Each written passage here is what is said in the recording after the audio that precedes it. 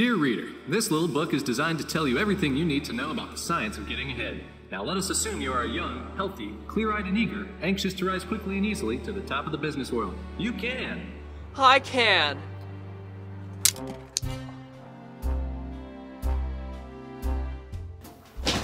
Did you hear what happened to Jennifer? Oh my god, what is it? I heard she got polio. Say, bud, where are you off to? Lunch? But it's 11. So, I'm the boss's nephew. The boss around here, he's my uncle. So, I can pretty much do whatever I want. I'm pretty special. There's no coffee! No coffee? Oh god! What will I do? I can't function. I can't work without my coffee. I need it. I actually went outside and I took some dirt and I put it in this cup of water to make it feel like I had coffee. I have a problem. I can't live without you, Hetty. Nothing means anything without you. But aren't you a married man? Yes, I am indeed a married man and very faithful, for the most part. Oh yes, come in, please.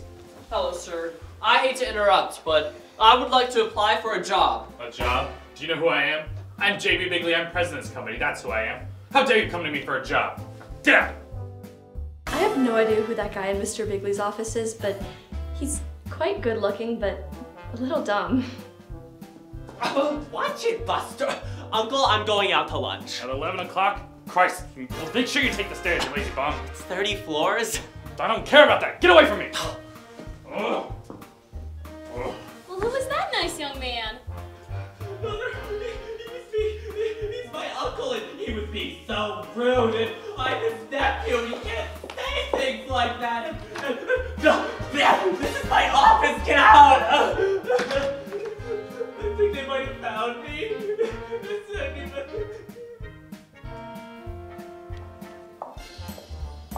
Oh, excuse me. I heard you talking to Mr. Bigley, and I'm sorry, I know how hard it is to find a job, and I think I can help you get one in the mailroom. Well, thank you, miss. You're very kind, but I don't even know your Follow name. me. Oh, okay. My friend Smitty works in personnel. She could definitely get this boy a job. You have seized your opportunities and now work in the mailroom. Word of advice, don't get stuck in the mailroom. Plan to rise. Oh, so you're the new guy here. Word of advice, know your place. You're going to be stuck here forever. Not if I can help it. Finch, meet me in my office in 5 minutes. We need to talk promotion.